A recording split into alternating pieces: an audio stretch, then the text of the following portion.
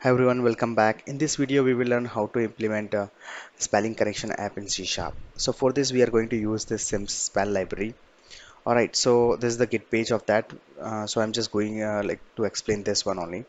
So for this, if you want to implement in your project, you just need to add three files as the same which is explained over here. Let me scroll to the right place. Yeah.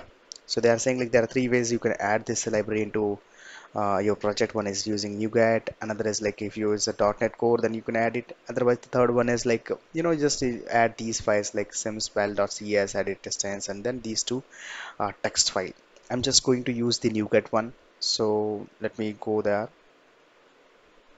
All right, so as you can see, I have already added this NuGet package, which you can see over here. It's over here. Once you add, these two files will be automatically added to your project. And what happened, these files are nothing but it's just like a dictionary which is holding all the words, all the possible word, I would say.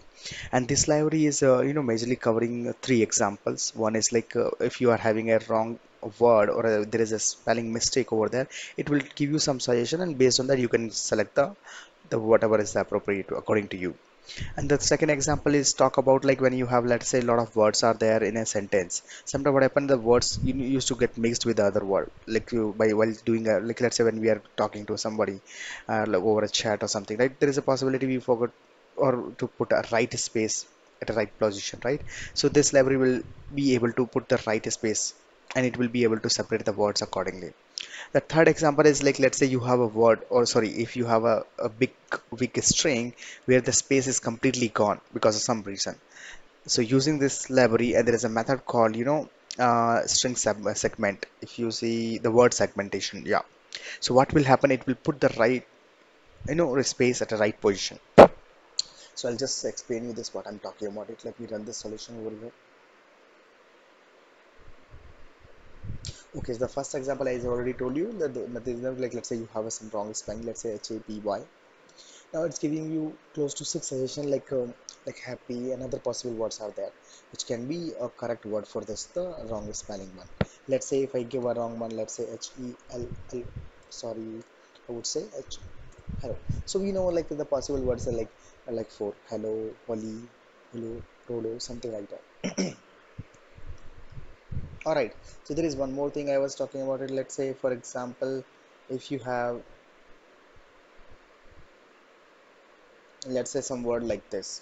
If I type over here, it's not giving any suggestion, right? Because I have selected something called edit distances 2. What does it mean? It means like this library is going to change only at a two places, I mean two characters, if the edit distance is set to 2.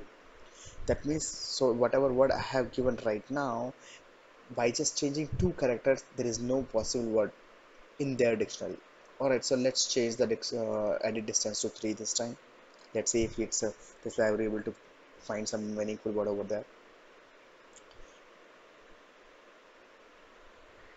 All right, so I'll just type the same word over here.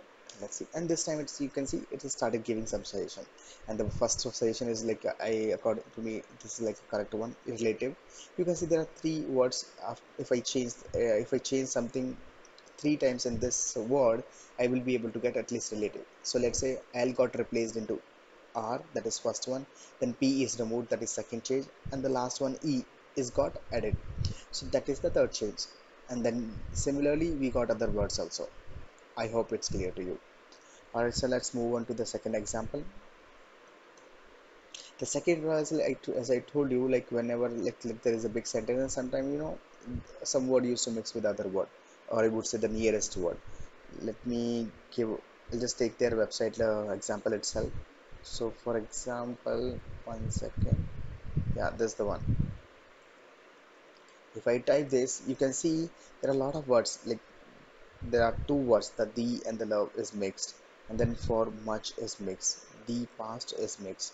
So that means this library will be able to split these words accordingly. You can see the where is the love, he had it dated for much for the past, and it's properly doing that separation. I hope it's clear to you.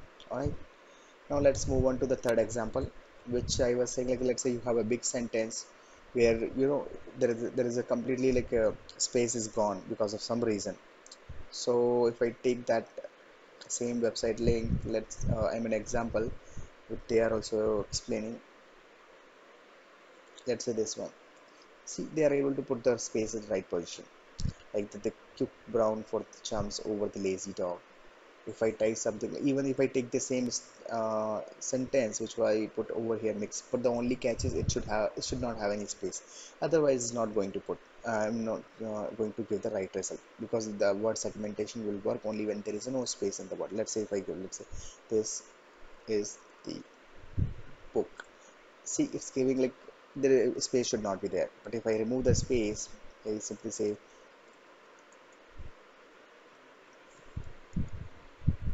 remove the. So you can see this is the book. It's able to put the space in the right position. I hope this example is clear to you. That's all about this video. Thank you very much.